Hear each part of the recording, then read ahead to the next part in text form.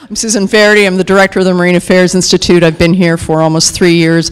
Prior to that, I worked for a conservation organization and ocean issues. Prior to that, I was a practicing attorney. Prior to that, I was a boat bum with many of these SEA types that are here.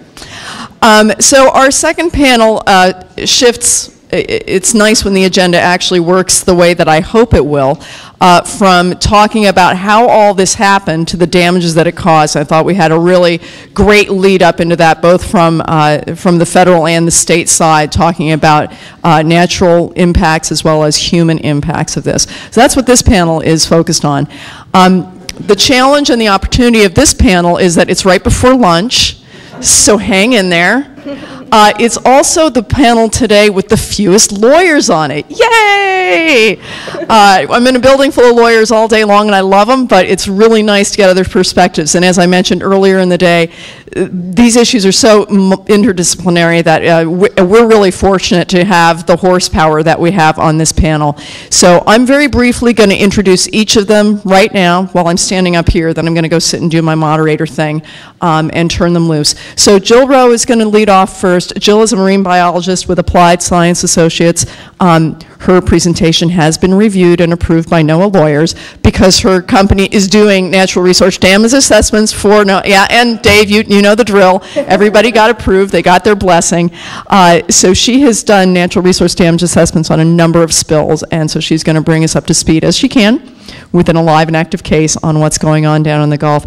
Second, we have Jim Opelok, who taught this morning over at URI and raced across the bridge in the gale to join us. He is the professor and department chair of the Department of Environmental and Natural Resource Economics at URI, our good partners across the way. I don't even know where to begin with his extensive experience assessing economic damages as a result from oil spills, so I refer you to the program. We're really fortunate to have him. And finally, we have another part of our southern contingent here, Kevin Dean, who's a lawyer with Motley Rice in their Charleston, South Carolina office. I told you it wouldn't snow.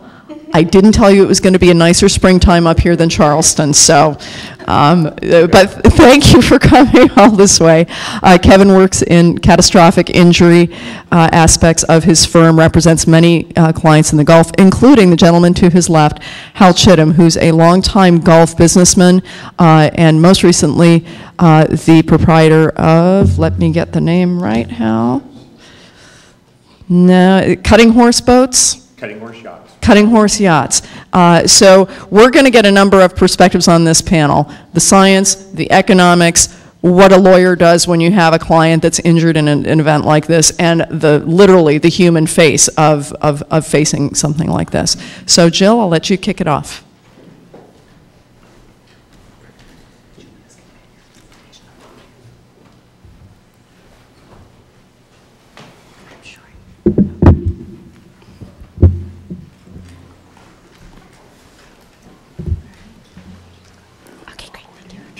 Thank you very much, Susan. Yes, so as you have heard, I am Jill Rowe, and I'm a marine biologist, so I have absolutely no law background. So I'm going to be a little different from some of the speakers here today. So I'll be talking more about the natural resource damage assessment for the Deepwater Horizon oil spill. And the other name that I have here on the presentation is Deborah French McKay, and she's the project manager of this from within ASA, and she's got 30-plus years of experience in this natural resource damage assessment. And we are working under Dave Westerholm and the NOAA Office of ONR. We have a contract with them, a support contract that we've had for about 25 or so years to conduct natural resource damage assessments and to aid in the assessment of those for oil spills. So I won't go into too much detail here on the separate procedures that are needed for oil spills, as you heard them previously in this morning's between Steve and Dave.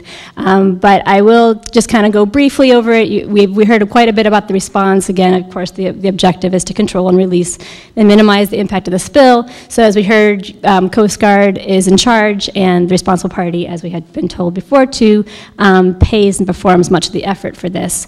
And then they get the advice from the federal and state agencies. But what I'll be be focusing most on today is the natural resource damage assessment side of things.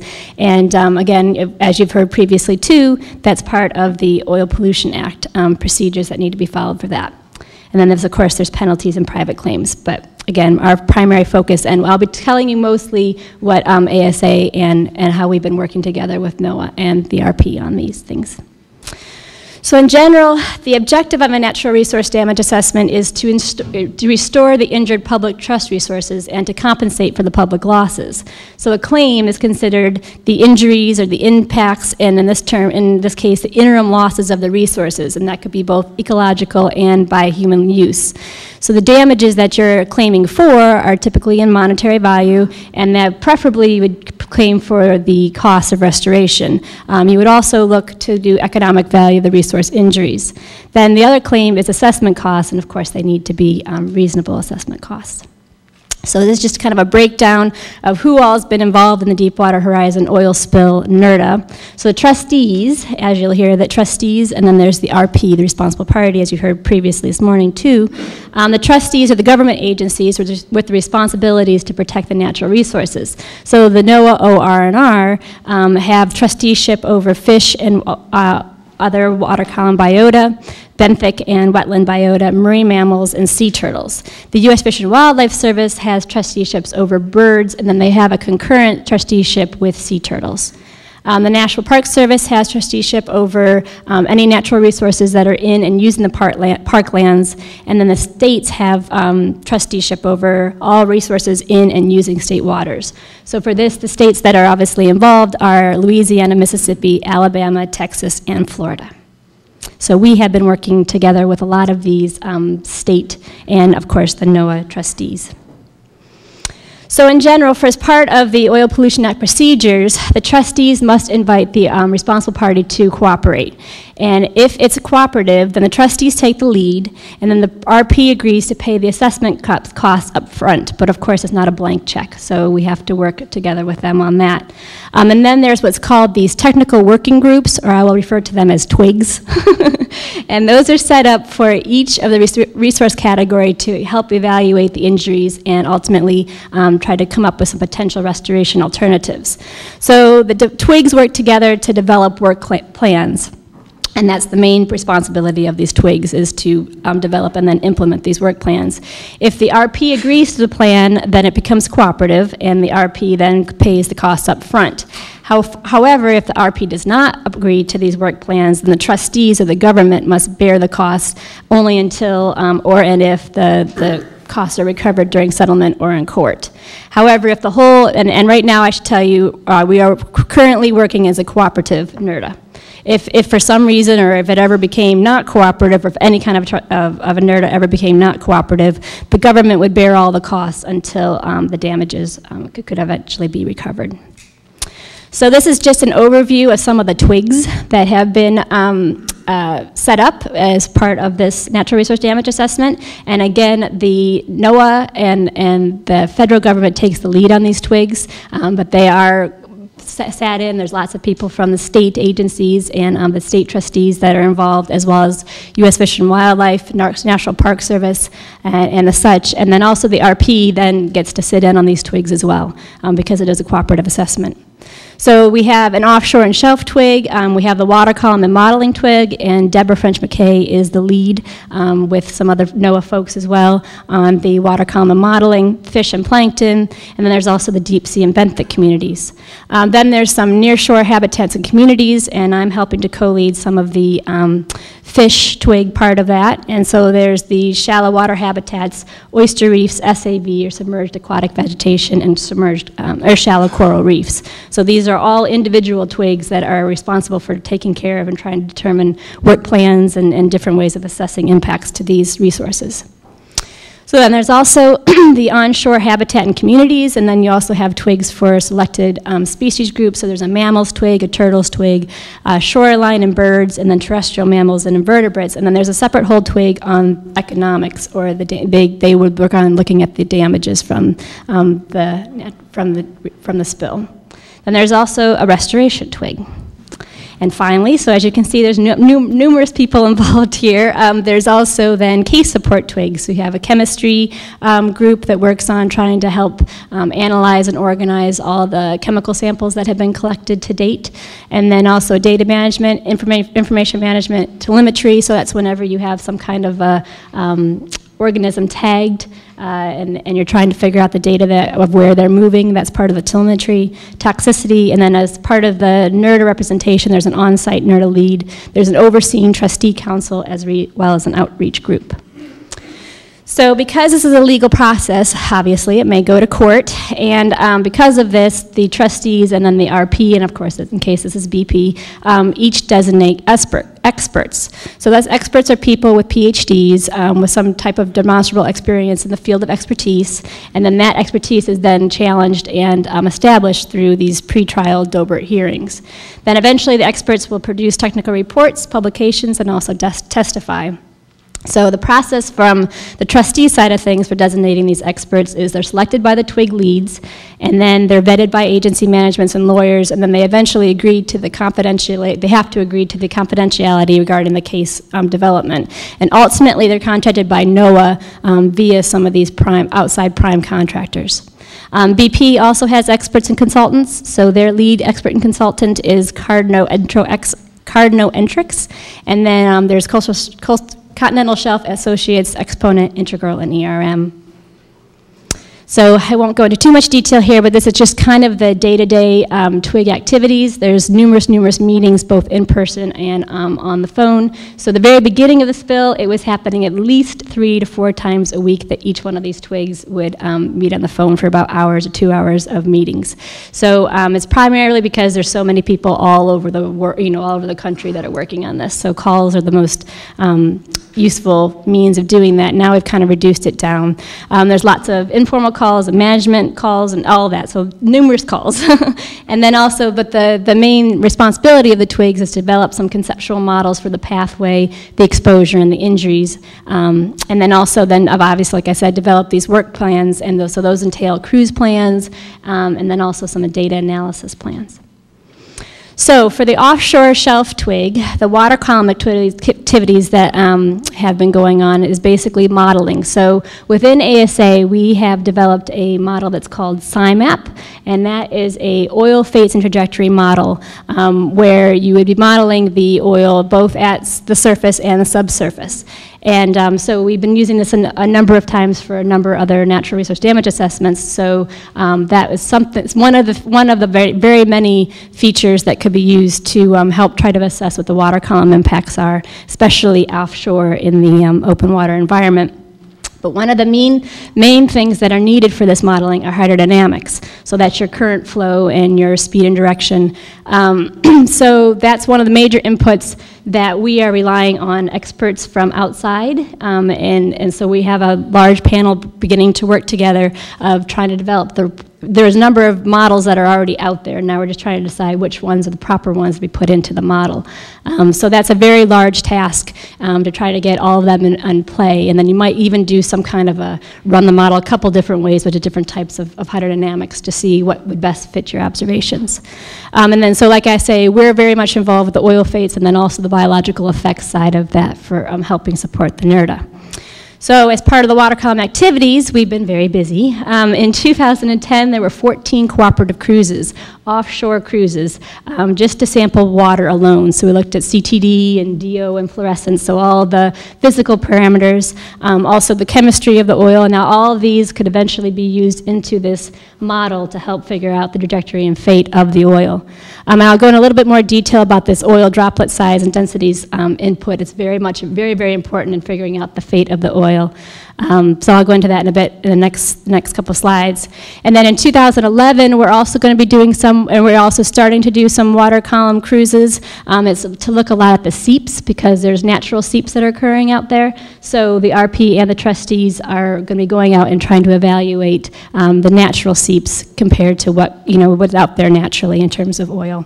And then also the data analysis. And as you can tell from 14 different cruises, that's a lot of data to be bringing in. So the data analysis part of this is just in the beginning phases. So this is just a picture of some of the ROVs that were deployed in some of those water column cruises. And then as you can see here, so these are some of the CTDs and the different instruments that were on the surface to help sample some of the chemistry, in addition to doing some of ROVs and looking at oil-sized droplets. So this is a generalized picture of looking at the processes that you need to consider when you're modeling the oil and fate transport. So down here, you can't see it probably because of the chairs, but down there, this is simulating the wellhead. So one of the key features, one of the key inputs that you have to look at when you're developing your transport and fate is your particle size distribution. So the larger the particles as they get released, this is oil droplets, as they get released from the wellhead, the larger ones will then just rise to the surface relatively fast. One of your key input, besides the particle size distribution, you also have to think about what your rise rate velocity is. So how fast is it rising from the surface or from the bottom? But so the larger particles will go to the surface, and then they'll become sheens, and the wind will make them into thicker oil. And then because they did add dispersants from the water surface, that caused entrainment into the water column. But if you don't have these very large particle sizes, you also have these very small particle sizes, and those are the ones, droplets, that are staying near the water, in the water column. They're becoming the most toxic to the organisms in the water column. The currents are moving them back, the deep sea currents are moving them back and forth, creating this subsurface plume. And then also these particles then become absorbed and adhere to the particulates in the water column, and they'll go down into the sediments, so they can ultimately impact the organisms, the infaunal organisms in the sediments. So there's a number of processes to consider here. It's naturally being dispersed within the water column, but then because we also put dispersant, there's dispersant applied at the surface, and then also at depth, is causing this entrainment into the water column as well. And then we also have to take into consideration volatilization. And I'll get into more detail too. We talk about, we also are able to add response parameters into our model. So this is an overview of the SciMap model. Right now we're really in this beginning part up here. We're working more on the physical fates part of it. Your major inputs are your scenario information, your winds. As I said, we're working a lot with the hydrodynamics experts in the area to try to come up with the proper model to be using, because your biggest factors in transport are your winds and your currents. We also can be putting in the response parameters, so you can put in the dispersants, how much dispersant was used, your booming, your skimming. I mean, even though skimming wasn't all that productive in this one, but there's, a number of the response parameters can also be brought in. Habitats are important, and then your chemical, the actual chemical breakup of the oil. So that's why all the beginning 14 cruises that we did were very important in helping determine some of the inputs for this FATES model. Then eventually you get this trajectory and concentrations, and you could put it through an exposure and toxicity model. We're not to this point yet, again, because we're working up here trying to get all the data input. And then ultimately, when you're very done and you have a very good trajectory that you know is matching your oil observations, you can then be getting this pre-spill, this biological database. So you want to try to figure out the numbers and densities of organisms that were there prior to the spill. That can be brought in, and then ultimately what you can get is these impacts and loss numbers in production and biomass by species. But again, we are up in these earlier phases here. Okay, so then just to say, once we get the trajectory ready, you also have to make sure that you calibrate it based on a number of options. So you could look at observed oil movements. So this is a satellite imagery, overflight. So once we want to make sure that our trajectory is matching these observations. If it's not, then that means we need to tweak some of our inputs. So that might be our particle size distribution, our winds, our currents. Shore oiling, a number of teams went out and actually did what's called SCAT. So they look at the actual levels of oiling along the shore. And then also these concentrations. So a lot of our early cruises went out and tried to give us droplets in water column and dissolved hydrocarbons. So we will compare what our model is showing to those observations. Then, as I say, if they do not match exactly, then there's a number of sensitivity things that you can maneuver and make sure that you're matching your observations, because that's the key component, is to match your observations.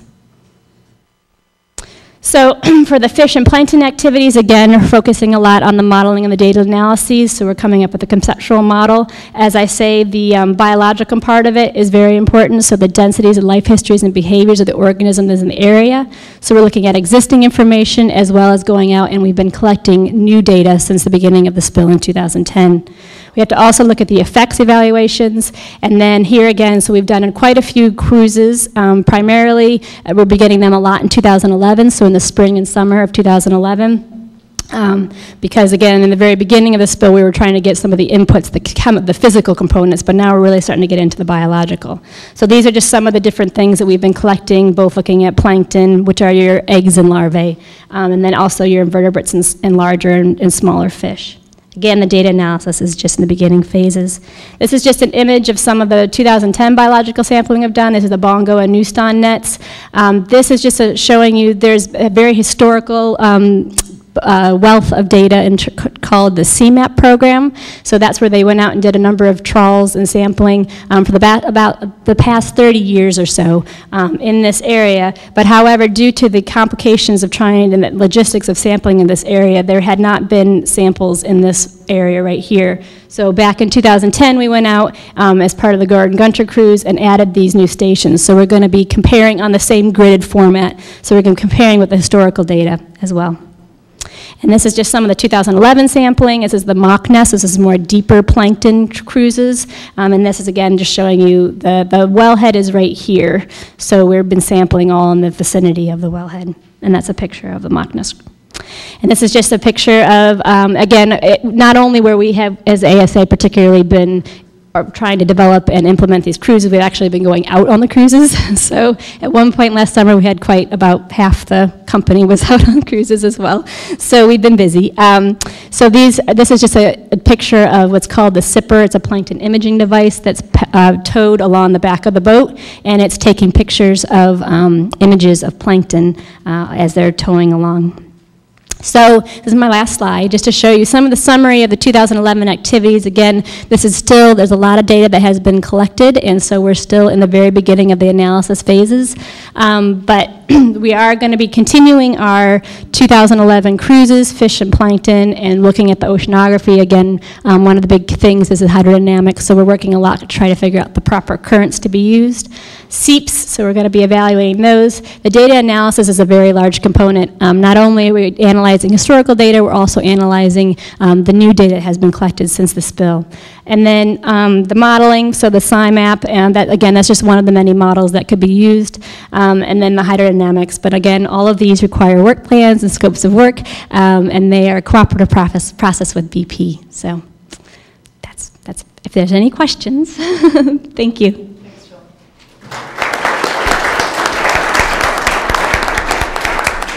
Professor Oppenheimer?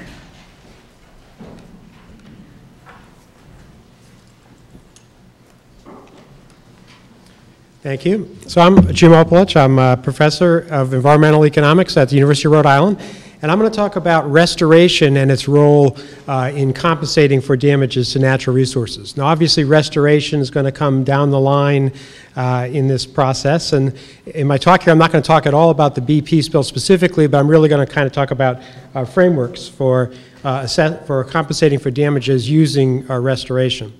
So, oil spill liability, as mostly everyone here probably knows, is responsible parties are liable for damages to publicly owned natural resources as well as private damages and other things.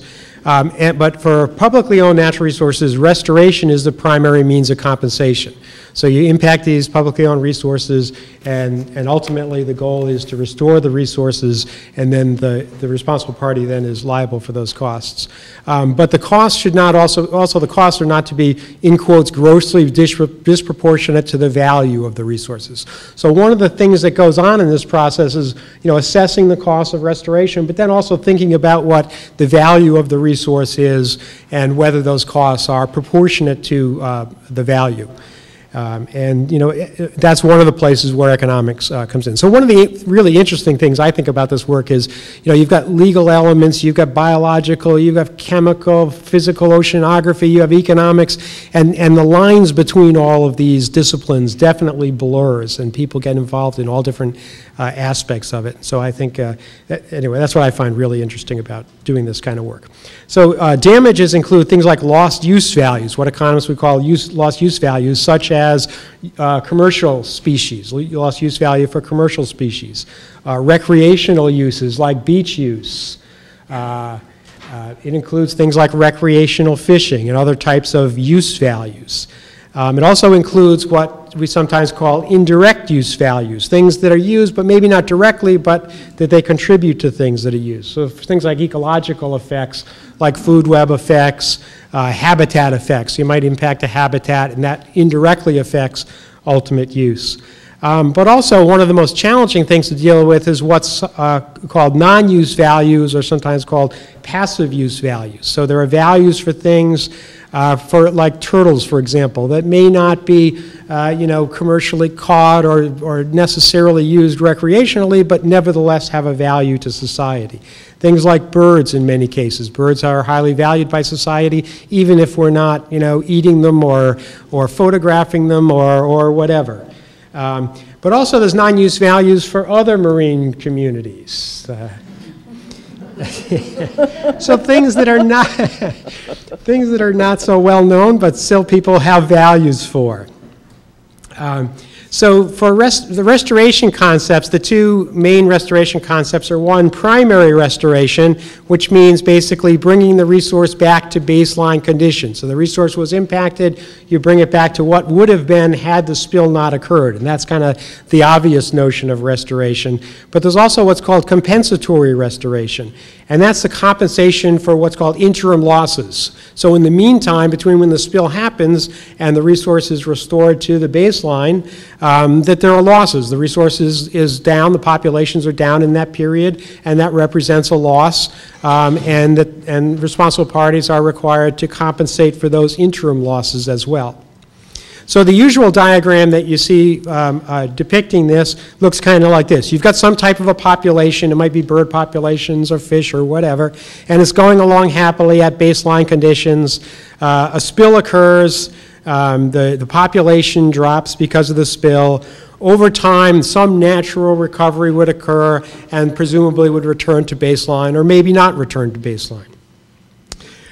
So primary restoration speeds up the return to baseline. That's the concept of primary restoration. Perhaps the population would return to baseline on its own, but maybe it would take a long time, or maybe it never would return on its own. So primary restoration is returning the population to baseline. Compensatory restoration then looks at the interim losses that would occur. For some period of time, the population was lower than it would have been had the spill not occurred. That represents a loss to society, and the responsible party is also liable for compensating for those losses. And so the idea is you might restore above baseline conditions, and over some future period you have an enhancement of the resource above baseline, and the idea is you balance that compensatory restoration against the interim losses. And again, the responsible party is liable for both primary and compensatory restoration. So restoration scaling, how do we figure out how much restoration is necessary? As you can imagine, this is a very complex condition. First of all, you have to decide how much to restore. How do you compare spill-related losses to augmentations of the populations that result from restoration? And some of the key questions there are injury. What was the injury? This is the stuff that Jill is working on and will be working on for the next several years. What was the extent of the injury? Trying to figure out what that is a difficult job. How quickly will the system recover if left to its own, or will it recover? And then, there's obviously a lot of other very complex issues, but then also on the restoration side, what's provided by different restoration actions? If we take an action, what do we actually get out of that? So if we decide to, create an artificial wetland, for example, You know, how much do we get from doing that? How long will the restoration project persist? In some cases, we might expect a restoration project to persist in perpetuity, but in other cases, you know, it'll last for a while and perhaps degrade. And also there may be a time period over which it's ramping up. So if you create an artificial wetland, it takes a long time. Even if you're successful, which is, you know, an important question, it'll take a while for that wetland really to be functioning like a wetland. So one of the approaches that's used to compare losses to resources restored is what's called resource-to-resource compensation. And here what you do is you balance the lost resource against the restored resource. So this is kind of the obvious notion. So you kill, you know, X birds, and what you want to do is you want to restore that same number of birds. But it's a little bit more complicated than that, because you have to think about what happened to the system, how it decreased, how it recovered back over time, and what was the loss over that period. So a typical measure might be bird years. How many birds were lost and how many years were those birds lost for, and how did they recover over time? And you kind of calculate that. And then you have to compare that with bird years provided by some type of a restoration action. I'll talk a little bit more about that in a minute. But the question, you know, how do you restore? Well, you can't just go to Birds R Us and buy a bunch of birds and release them to restore the birds lost. In fact, you have to take some type of restoration action that will enhance the bird populations. So one approach that's used sometimes to calculate benefits from restoration is what's called habitat equivalency. So the idea is you've lost some type of a resource, like say birds, and you can restore that resource by providing habitat, and what we have to do is figure out how much habitat you need to provide to restore, to make up for those birds that were lost. So the restoration program in this case would restore habitat, and we have to figure out how much habitat is required to compensate, to provide the same level of restored resource to balance against the lost resource, and also the compensatory restoration versus the interim losses. So I want to give an example. Obviously, you know, as I mentioned, we're very early on in the BP case, and this stuff will be happening over, you know, the next decade, perhaps several decades. So it's way too early to really talk about the BP spill. But as an example to illustrate how this approach might be used, I'm going to talk about one aspect of the North Cape oil spill, which happened here in Rhode Island in 1996. So the North Cape oil spill, 828,000 gallons of heating oil was spilled, which is a good-sized spill, nothing like BP's spill, but it's a good-sized spill. Happened here, as I mentioned, in Rhode Island. And among other things, there were 402 estimated common loons that were killed by the spill. So I'm going to use this loon kill and restoration actions for loons as an illustrative example for this. And this work was done, you know, by folks, including the folks at ASA. I know Debbie French was pretty much involved in this, Debbie French McKay and others. So North Cape loon restoration, they looked at some different alternatives. One was to create some artificial islands for breeding habitat on lakes in Maine. So one of the big issues for loons was there wasn't much you could do in Rhode Island to restore loons, but loons come down here in the winter and they go up to Maine during the summer. So what you can do is you can restore habitat for loons in Maine during the summer and provide more loons then to make up for the loons that was lost here. So one of the alternatives that was considered was creating artificial islands for breeding. So when the loons breed on islands, they're more protected from predators like foxes, et cetera. And so you might expect additional loons to be produced if we can provide more habitat. So there's a picture of a loon on an artificial island. Another alternative that was considered was purchasing threatened lake habitat. So there's lake habitat, lakes in Maine are being developed, but also, you know, there's logging around lakes, and the loons do better in lakes that are more pristine, that are less developed rather than more developed. So you can go in and you can either buy land or you can purchase development rights for land around lakes. And these two alternatives were considered, and I'm not going to talk about the details of why the choice was made, but ultimately they decided that protecting the loon nesting habitat in Maine was the way to go. And so now we have to get into restoration scaling. How much lake habitat do we have to purchase in order to offset this loss of of 402 loons in Rhode Island. So there was they estimated that there was about 3,749 loon years lost. And the idea is you killed 402 now, had the spill not occurred, they would have continued to live for some years into the future, but died off slowly anyway if the spill hadn't occurred, and therefore there's some number of lost years of loons due to that spill. So the restoration idea was, well, if you can keep these lakes undeveloped, there'll be higher fledge success in the nests on these lakes, and the life expectancy per fledge is about 6 years. So for each additional fledge you can provide, each additional bird that leaves the nest, on average they live for 6 years, and so you get 6 loon years per loon that you could restore by increasing the success at these nesting sites. And then the benefits were calculated for 100 years. So they were going to, in perpetuity, protect this land, but the idea is, well, we'll look 100 years into the future. Every year this land will provide new nests. Those nests will produce some number of loons. Each one of those would have lived on average for 6 years. We calculate the number of loon years, in quotes, produced by this acquisition of property, this protection of the lakes, and balance that against the number of loons that were lost.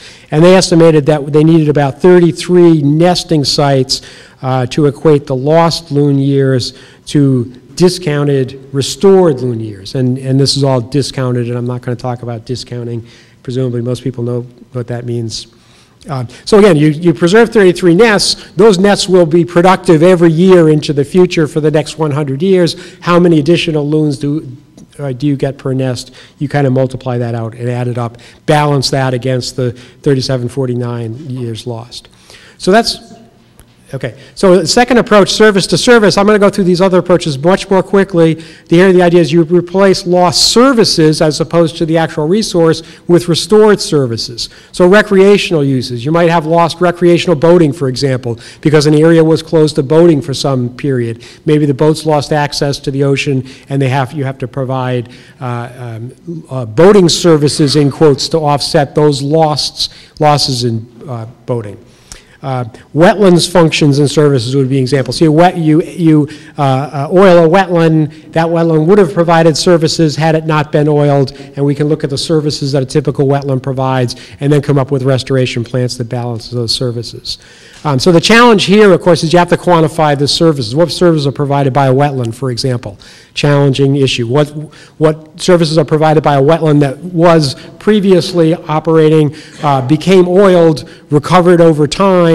What is kind of the time path for those services, and therefore how much was we restore? And then the last approach I'm going to just very, very briefly talk about is value to value. And here you replace the lost value from the publicly owned resource. So the public had some value for the resource, and you provide an alternative resource that's, in quotes, equally valued to those resources that were lost. Obviously, great challenges here. So challenges for injury, obviously quantifying the injury is difficult. Establishing the baseline. So the baseline really is what would have happened if the spill had not occurred, not necessarily what the conditions were like before the spill. So you need to say, well, the spill occurred, the resources come back, but how long will it take for them to get back to where they would have been had there been no spill? Obviously, that's a challenge of predicting what it would have been. So forecasting the natural recovery. And then one of the big issues, or one of the potential big issues here is double counting. Double counting is not allowed. You're not supposed to count the same losses twice. And so you have to identify cases where there's potential for double counting and try and avoid that. One example where there's a potential for double counting is when you talk about commercial fisheries. So commercial fish are a publicly owned natural resource, and responsible parties are liable for losses to those publicly owned natural resources. That money would be collected by NOAA or somebody and used to restore those commercial fish.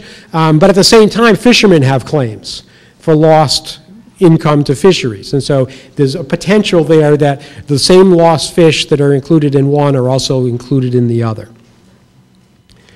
Challenges with restoration, identifying successful restoration actions. You have to come up with a bunch of actions that are associated with all the resources that were impacted.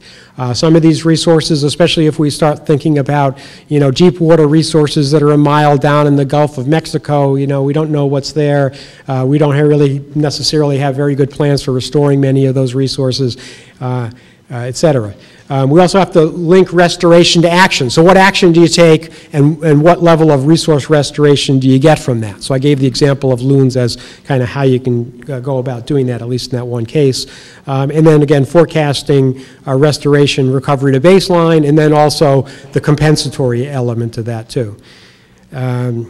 So quantifying restoration of resources. You plan on implementing some programs, say, for wetlands improvements, but what are you actually going to get out of that over the next 50 years? Well, that's a challenge to do that. Identifying grossly disproportionate. It's going to cost you some amount of money to do that. Are the benefits grossly disproportionate to the costs? Well, that's a pretty difficult question to answer, especially when you consider things like lost non-use values. Also, collateral benefits. If you carry out an action, and not only does it enhance the resource that you're trying to improve, it may also provide other kinds of benefits, and what is done with those, if anything. And there also may be collateral injury. You may restore some environment, and in doing so, you may cause some damage either in the short term, or you may be replacing environment A with environment B. You create an artificial wetland, but there was something there before the wetland was created. Some animals were living there at that point. Those animals might be lost as part of the process of construction, et cetera, et cetera. And the major challenge that I see in a lot of this is that this really is taking place within the context of legal advocacy and not pure science. So it's not really a pure scientific process, but there's the whole legal liability element under there that plays in all different elements of that. So.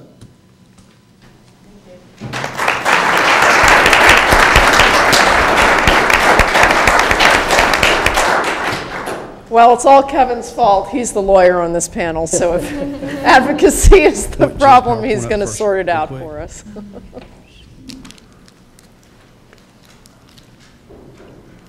No.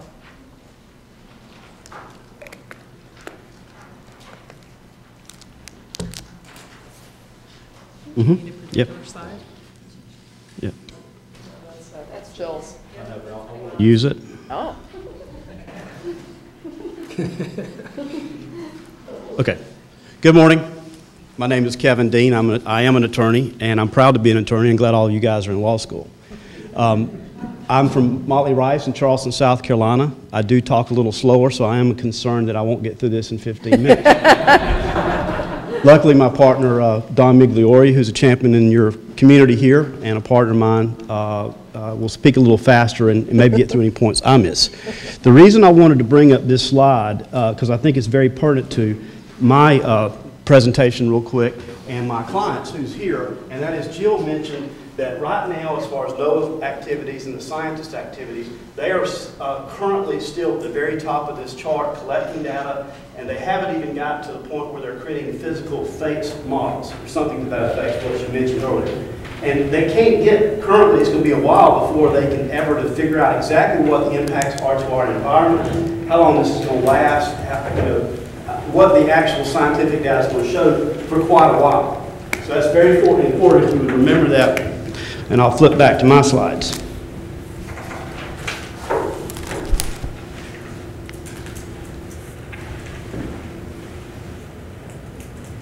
Now, at the peak of the oil spill, there was over 36% of the Gulf that was affected by the oil spill.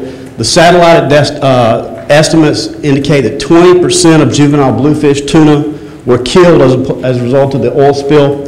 And samples of seafood, and I believe Mr. Weatherford mentioned this earlier, but samples of seafood have tested positive for anthracene, and it's a toxic hydrocarbon and byproduct. Now, I take issue with whether some of this seafood actually got out into the community and still has the ability, because so many of the scientists don't know about a lot of these dispersants.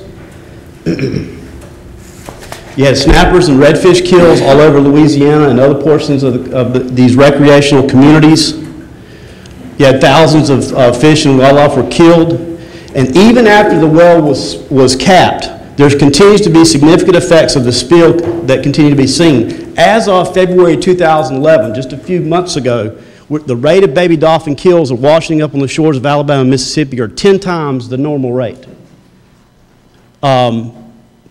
This is not caused from some freak of the environment. It's directly related to what we are going to see in the future with regard to the oil spill, and it's going to have a significant impact on our environment. The U.S. Travel Association estimates the economic impact of the oil spill is over $23 billion in a region that supports over 400 travel industries, generating $34 billion in revenue annually. So I'm going to talk about the 3 remedies that are basically available to everyone and what the GCCF is really doing. I'm not going to talk much about state law. Florida has the best law. There's a Florida Supreme Court opinion that was decided 3 weeks before the oil spill that gives Florida residents a lot more legal traction in Florida State Court, and that opinion is called CURD. I was reminded this morning on the ride over, Tim was happy enough to bring us over, by Mr. Waldron, that I don't know anything about federal maritime law, and that's accurate. One thing I did learn in law school is when you are asked a question, you don't always have to know the answer, except for when you're standing in front of a judge, in front of a jury. So I'm going to skip maritime law and let Mr. Waldron talk more about that, but I'm going to spend most of my time talking about OPA and its effects on claimants. Now, the Oil Pollution Act was passed as a result of the Exxon Valdez spill. It was passed because there was no system set up to compensate victims. The old law, the Robbins Dry Dock U.S. Supreme Court 1927 case said you could not collect economic damages without physical injury to property. And so Congress fixed that with the Oil Pollution Act to provide a wider range of recoveries for potential claimants. There's a variety of damages. There's damages to natural resources, damages to real and personal property, damages for loss of subsistence, which is using the waters to feed your own families, damages for lost taxes, royalties, and rents, and then damages for lost profits or earning capacity, which is the large majority of the 350 clients that I currently represent. Then damages for net cost of public services. Now there's 2 avenues of recovery under OPA. There's a responsible party recovery aspect, and then there's Oil Liability Trust Fund. The reason I asked the question earlier this morning was, it's gone, the money's gone. And to my knowledge, there's not been a single claim paid by the U.S. Coast Guard. They've all been denied for all of the claims that have been presented. So unfortunately, my advice to my clients is to stay away from the Oil Trust Fund, because it's a waste of time, and pursue our remedies through the GCCF until the litigation can extract justice from BP and others. There's strict liability under the Oil Pollution Act. It absolutely makes BP or the responsible parties responsible, and the responsible party is identified by the Coast Guard or the President. Now, the problem with the Oil Pollution Act is that damages are capped at $75 million under the Act. Now, fortunately, in this case, BP has waived that cap. They did it in a letter and in court with the judge. Now, OPA does preserve these state law remedies I mentioned, Florida, but it's a subject matter jurisdiction precedent. You must make a claim under OPA to the responsible party and wait 90 days before you file a lawsuit or go to the U.S. Coast Guard. If you don't do that, then you're subject to having your lawsuit dismissed. Third parties are not named as a responsible party. They're not subject to OPA, although BP has the right to collect its losses that it pays out under OPA against the other responsible parties. I mentioned OPA, it abolishes Robbins Dry Dock. Under OPA, the President or the Coast Guard can identify responsible parties. Those have been identified as BPs and Transocean, which was the owner of the vessel, the Deepwater Horizon. Now, the problem with Transocean is there's an old maritime law, which I have read about, the 1851 Limitation Act, that allows Transocean to limit its liability to the value of the vessel and its holdings, which is currently at $27 million. Transocean has given notice of requiring people to put their claims forward. There's originally a 6-month statute of limitations against Transocean. The judge extended it for 6 months. That claim deadline expires in 7 days. So technically, anybody that has a claim against Transocean must file a claim against Transocean within 7 more days, or they'll be forever barred against Transocean.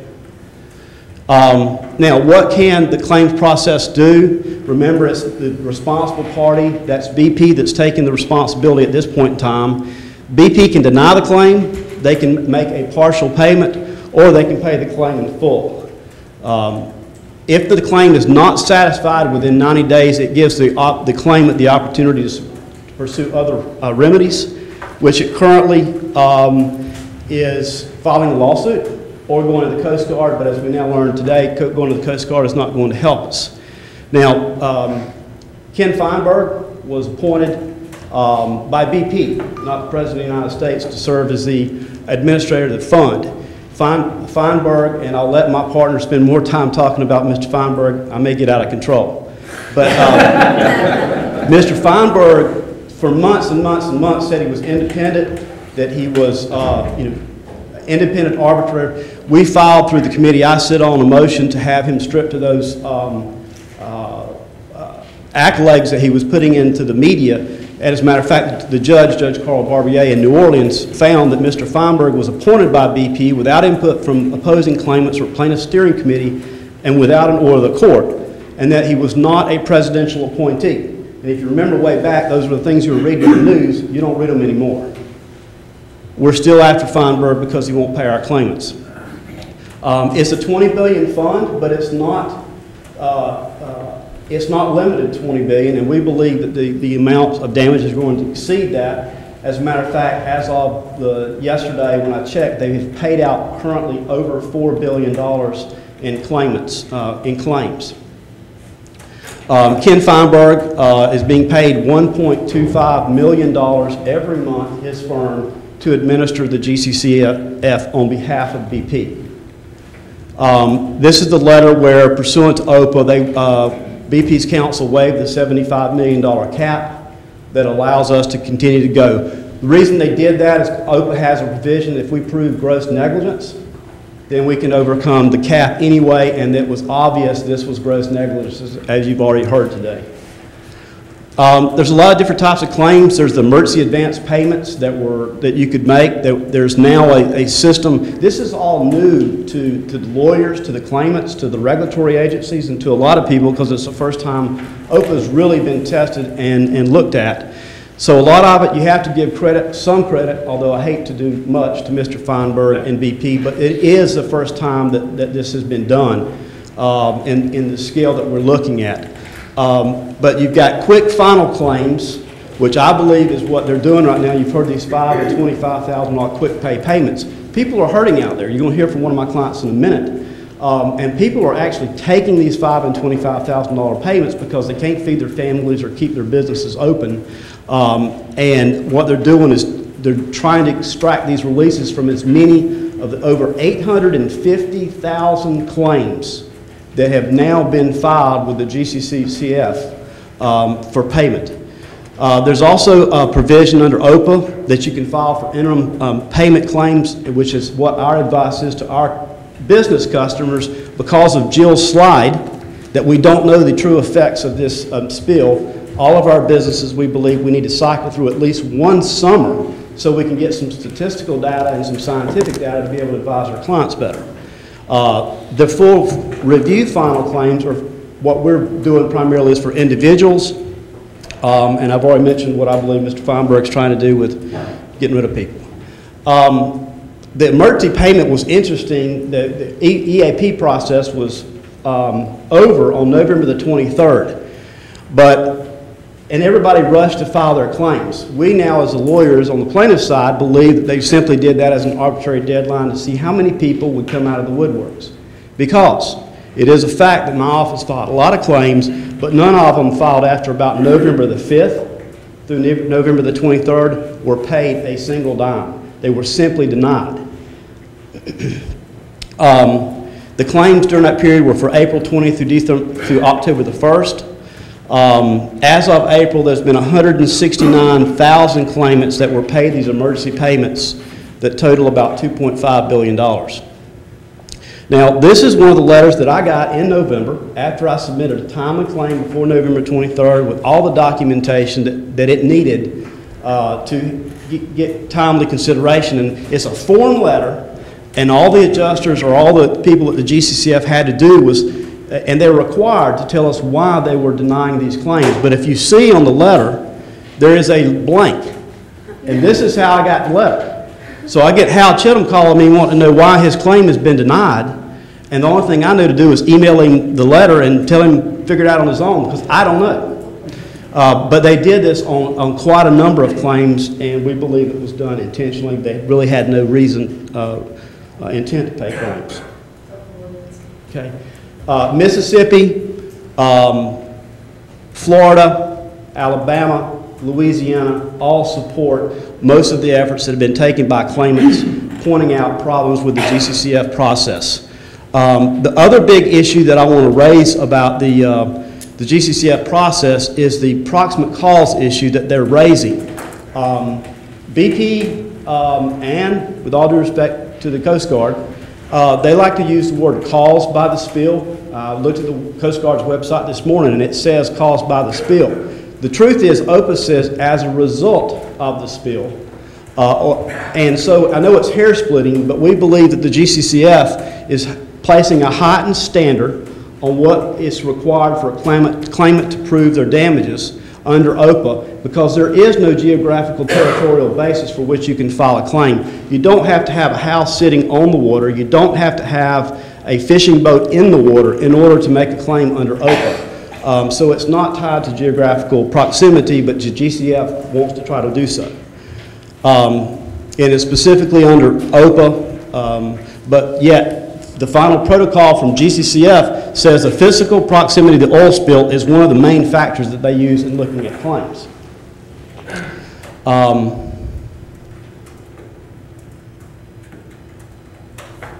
Now, another interesting fact about how many claims have been paid, this is something you can get online, and oh, by the way, a longer version of this PowerPoint I provided to Susan. It'll be on the website, as well as Judge Barbier's letter, his order on the GCCF that I think is very important.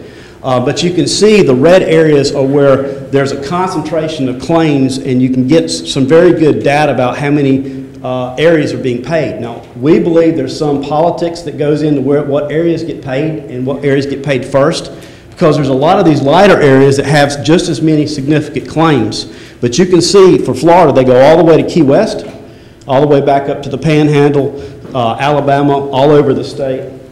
Louisiana, you see the red areas down on the coastal marsh areas. Mississippi, same at the bottom, but they do affect others outside those coastal communities.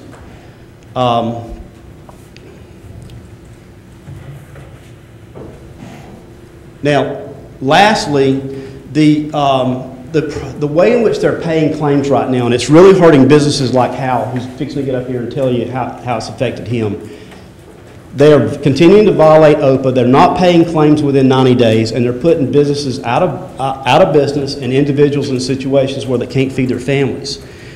They were supposed to pay all losses as they incur for our claimants, but they're not doing it in a timely fashion. Their new methodology that they're using, they're saying they're going to pay 70% of 2010 losses, 30% of 2011 losses into 2012. Now, if you actually do some of the math on that, it basically accounts to they're only going to compensate claimants for 16 months of losses, which goes back to why if I had a subpoena in my pocket, I would hand it to Jill and see if she'd go with me to court next time, because that's why it's so important for the science community to support in an objective fashion the claimants to show that we don't know what the true effects of this are. That's why the GCCF compensating and trying to extract releases out of somebody just for a 16-month period is so inadequate. BP has authorization to look at claims over $500,000 to approve them or appeal them, although I recently, in a phone conversation with an actual GCCF rep, had them tell me by phone that they have to get permission by BP to pay any claim over $250,000. So I'll leave you with the thought that it is important to understand that BP is controlling how much money goes out to claimants, when it goes out to claimants, what criteria they have to meet, and they're doing their darndest to try to get as many releases as they can to get rid of people, which we believe is not appropriate. But businesses continue to suffer. Thank you, and I'll turn it over to Mr. Chipman.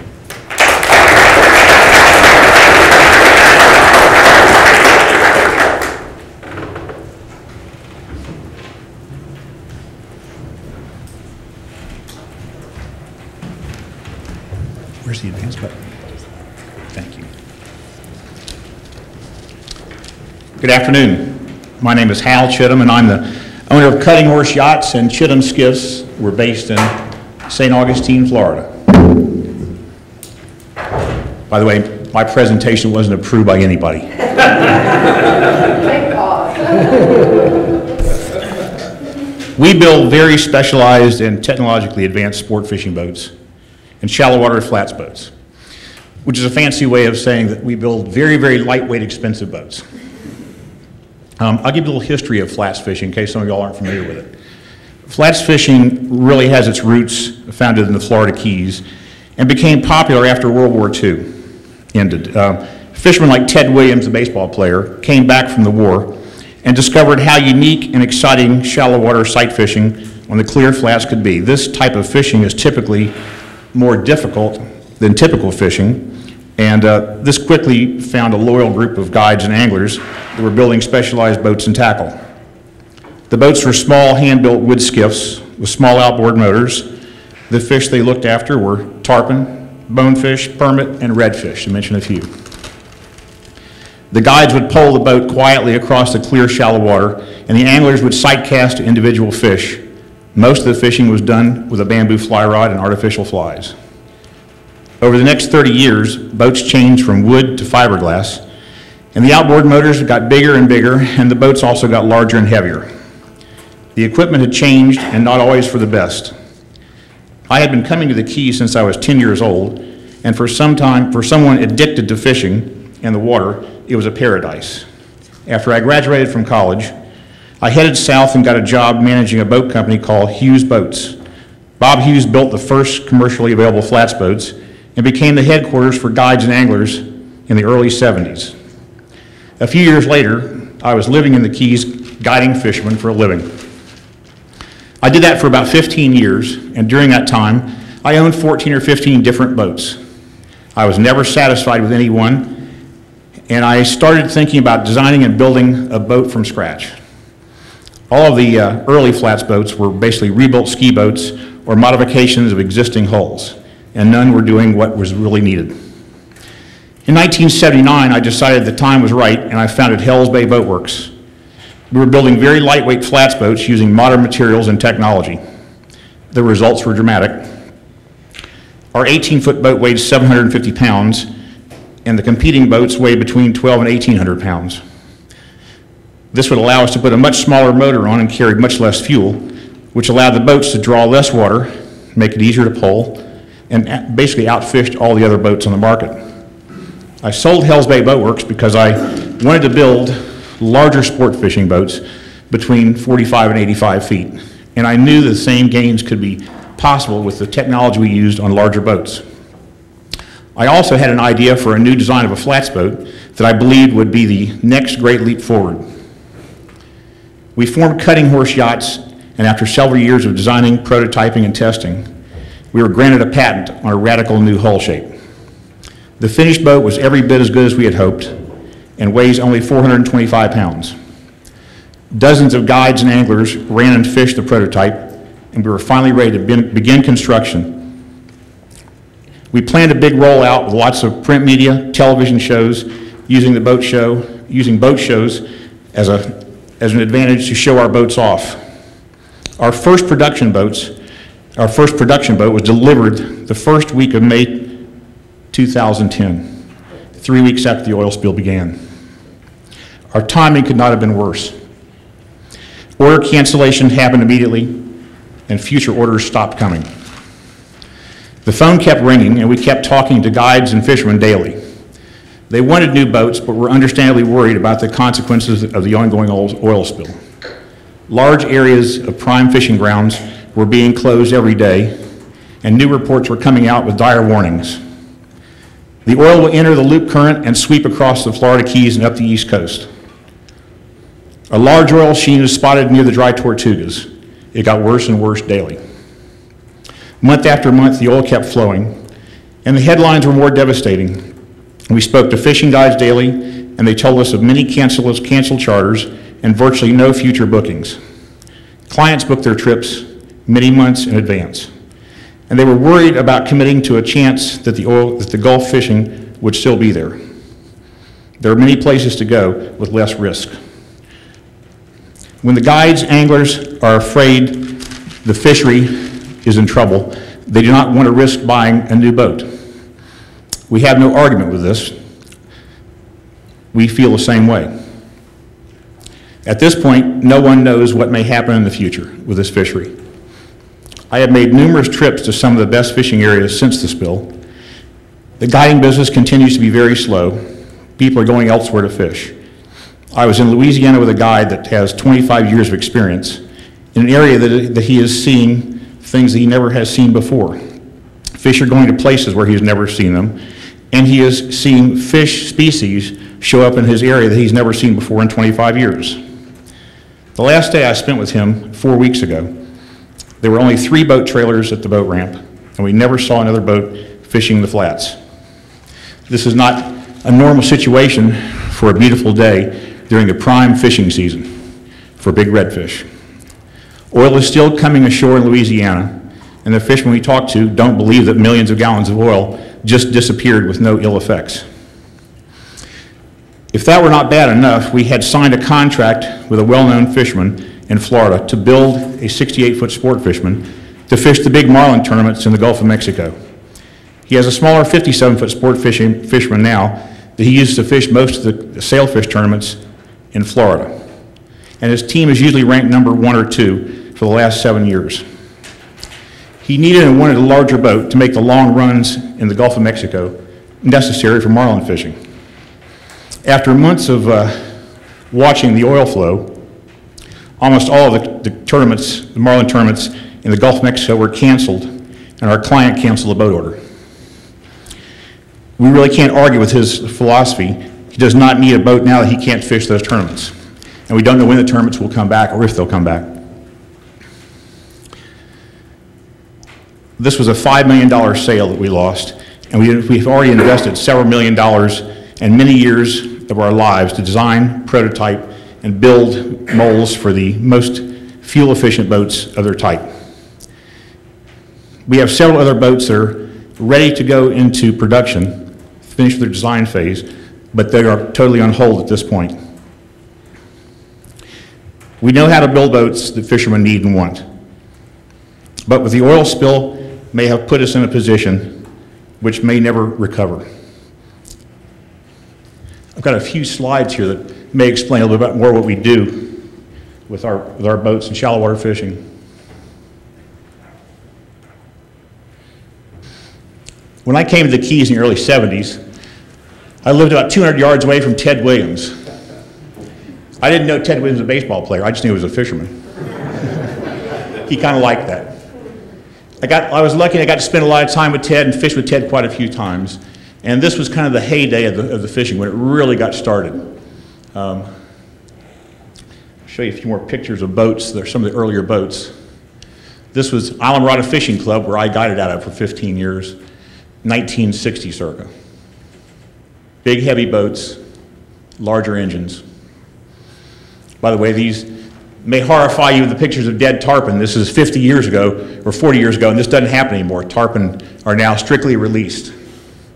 The fellow on the left is a very good friend of mine who's pushing 7 years old and still guides more than 250 days a year in Islamorada. This was one of my earlier experiences of boat building. There weren't many manufacturers, so I bought 7 ski boat hulls from Thompson Boat Company in Canada, brought them down in a truck, and these 2 boats in the front there were sold to friends of mine and let them have them custom built. This is the drawing of our new boat. It was a difficult boat to build. We spent almost 3 years working the design out of this boat to make it as perfect as we possibly could. This is building a finished boat recently. This was our first prototype launch. You can see the boat's very, very light, floats very high in the water. It was a dismal failure. We made 60-some changes to this boat and changed it over and over and over again. Our naval architect, after 6 months, we joked we almost had to put him on suicide watch. He had no idea where to go. But we, after many, many changes, here's another one, another failure. This is the finished boat. This boat can be built as little as 425 pounds, which for a boat 18 feet long is incredibly light. And quite often we'll run these things with a 60 horsepower motor. That particular boat goes 43 miles an hour with 2 guys on it and fuel. And it gets fuel economy like a Toyota Prius. It's close to 10 miles per gallon on the water cruising speed. This is setting up tarpon fishing in Alamorada. It's blowing about 30 miles an hour. And the tarpon come down that light colored edge there. About 10 seconds after that was taken, he did hook a nice 130-pound fish. That is a casting basket that we also developed and patented to keep the line under control when you're fishing. This is Louisiana back in December. This is a guy named Greg Arnold, very, very well-known guy in Louisiana. Interesting enough, we were building Greg's boat when the oil spill happened, and he, at that point, was shut out of his fishing area, and we had to work with Greg, and he found someone else to buy the boat. So I think Greg is trying to buy the boat back from this gentleman now because he couldn't afford to pay for it since he was locked out of his fishery. Nice fat redfish from Louisiana. That's our boat with Greg.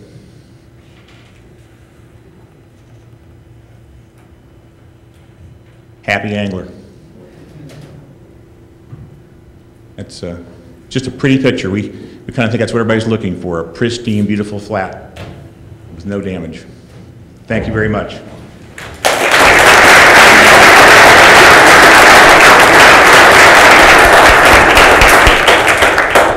We've got about 5 minutes for questions.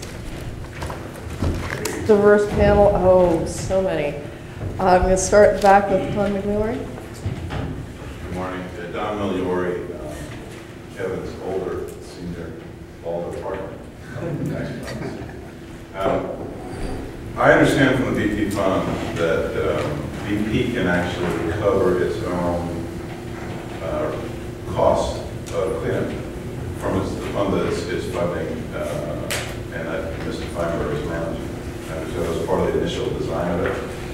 And I was wondering whether that's actually happened or whether those the intentions were ever set aside.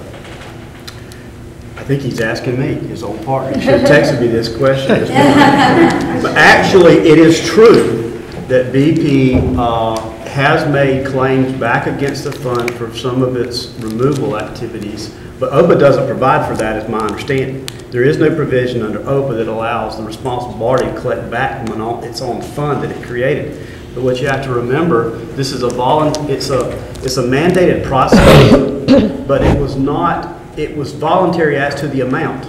They could have put $3 billion in there if they wanted to start with. So what they did is BP makes $5 billion every 4 months. And so what they did, they figured out they would put 1 year's worth of net income into this fund. And they did, by December 31st, they fully funded the $20 billion. I just don't know the numbers, but they have made claims, as I understand it, back against the fund to collect some of their money. And it's the same issue that I was talking about earlier that concerns me, that the liability trust fund is broke now. Quick comment on that, though. The oil spill liability trust fund, the responsible party, if deemed not responsible at that point, then can make a claim against the fund. So if BP were to find that they weren't at fault in some measure of that response, and maybe it was Transocean or someone else, if they voluntarily put up resources to respond, and they were found that that response, they were not the responsible party, even though in this case that's not the case, they could then make a claim against the fund. That has happened with other oil companies that responded on behalf of a spill, but then felt it wasn't their oil, but weren't sure, and then later on they claimed against the fund itself, which they managed. Oh, so many hands. I mean, I can only take two, and I'm sorry. All right, so you were first, and you were next, and that's it. Since this is a legal thing, my name's Ray Perry. I've been Coast Guard 34 years. I just retired from back in Rhode Island, my home state. Last 6 months I spent at the oil spill. 3 of those months I was actually the incident commander, so it was Admiral Allen. I was in Corps, and then I ran operations for the whole time. During this response, it was a big spill. It doesn't happen on a lot of spills, but in a lot of big spills, this was kind of something that I had to deal with as an incident commander, make decisions that fell into the ethical realm. And when you have an ethical issue, obviously you're probably going to have a legal issue associated with it. And I'm going to give you an example of what happened. I'm going to direct my question towards the nerd to see if you had to deal with this. My example isn't going to be nerd related because I don't want to contaminate that at all. But make an operational decision on something like this. It's not intuitive. Okay? There's a lot of work going into oil spill response for 50 years, a lot of science, a lot of technology, a lot of best practices. And so that's what you kind of want to base your decisions on. However, as the response gets bigger, something of this nature, other factors come into play. Political issues, the media is pushing a lot of information out there, particularly now at this incident we talked about the media communication realm that we were in and stuff, and the public gets so much information. Public trust came into play. It's the public trusting you. They're getting information, it might not be right, but they don't trust you. That's a key success factor as we go forward as an incident commander. And we've got to factor that in, all the way to the White House and stuff. I'll give you an example. And this is one guy. You guys remember the ship, the Whale, that was there? That was that big tanker that was built over in Asia. And they brought it in, and they cut the hull up so that it could drive through the water and pick up oil and skim it up. Not a nerd one, but this is an example of this. We knew, BP, the technology, we knew that that was not going to work. Okay, the experts, the engineers, we knew that that was not going to work. Long story short is, BP paid for that, millions of dollars for that thing to operate. Why? Because it had nothing to do with technology, science, best practices. It was a public trust document. It was out in the media. It was type of you kind of forced to do that. To say no would have negative implications. I'm going to tell you that also happened. Okay? There were actions, not only in this spill, I don't want to focus this spill, but some of the big spills where sometimes because those dynamics are happening, you do things because of public push of elected officials and pushing or something like that. That might not be in the best interest of the environment. In fact, it might cause more environmental damage. But you go forward and do it. BP did that ship and they understood that they paid for it and stuff like that. Okay, here where I'm going with this, in the NERDA process, okay, if you have an RP, you're not necessarily still on BP, if an RP who's been going forward during the response and taken actions that they kind of knew probably wasn't the best thing to do, but because of now these other external factors which are weighing extremely heavy on you, okay, they go and take that and there's more damage caused. Does the NERDA formula allow for them to come back and say, hey, wait a minute, there was damage caused by here, and because this was not a good response decision made based on science, technology, best practices, these other factors came into play. I know that's a tough one. I gotta be honest with you, some instances I kind of wish an RP would push back sometimes on that, because we're setting expectations when I'm making those decisions. Maybe not in this bill, but another bill where the government might be paying for tax dollars. That's that ethical piece that you kind of is struggling with. Do I care if BP cares and going to spend more money? If you want to spend it, go ahead. You understand what the image is to their company too. Right. So you understand what I'm saying? Yeah, and I'm not so sure that I'm ultimately qualified. I don't know if Dave has a good answer for that as well. The short answer is any damage that's caused during the response, it's claimable under natural resource damage assessment. So whether it was a foolish mistake or in retrospect wasn't the right thing, they can argue that there's mitigating circumstances, but it doesn't matter. If the damage was caused, it's damage to the environment, and that's compensatable under natural resource damage. And if we directed that to you, so you're saying, no, that isn't the standard practice, that isn't the way to go. We think that's going to cause more damage than good to the environment, and considerably more damage. Now, they may want to do a claim outside of that process for that action, but under NERDA, it's a claim. So a perfect example of that, Exxon Valdez, they're cleaning rocks, and the question when you're cleaning stuff like that is how hot do you make the water? You can get the rocks nice and clean if you steam clean them, but you will do all kinds of biological damage. And because of political pressure, they went beyond the water temperature that I think everybody there, at least everybody who knew what they were doing, knew they shouldn't have gotten that hot. And now the people are coming back and saying, oh, because you use this extremely hot water and steam, you cause more damage. And the responsible party is ultimately liable for that. Last question, John, then we're going to break for lunch. Okay, well, real quick, just to clarify, I hope any works here. We're talking about an offshore facility. Limits of liability for an offshore facility, unlimited removal costs, and $75 million. BP, and there are many cases since Open 90 where the responsible party has been successful. Once they reach their limits of liability, they'll stay in the spill, they'll pay money beyond their limits of liability on vessel cases. Then they'll go to the National Pollution Fund Center and get compensated for anything above their limits of liability. The limits are broken. It's been done a number of times. But in this case, since BP has gone to court, written letters saying they waived the limits of liability, it seems to me that the National Pollution Fund Center would reject any claim saying you waived it. So they're not going to go there. And just an interesting comment, I'm thinking back to the days of Exxon Valdez. One of the things that was so important about that response was there was no fund back in those days. And it was really important to make sure that Exxon stayed in the spill. And we have the same situation here 25 years later, whatever it is, that we don't have enough money in the fund. We got the same problem. We need to fix this. Thank you. Everything will resume again. So break for lunch and get back here as soon as you can.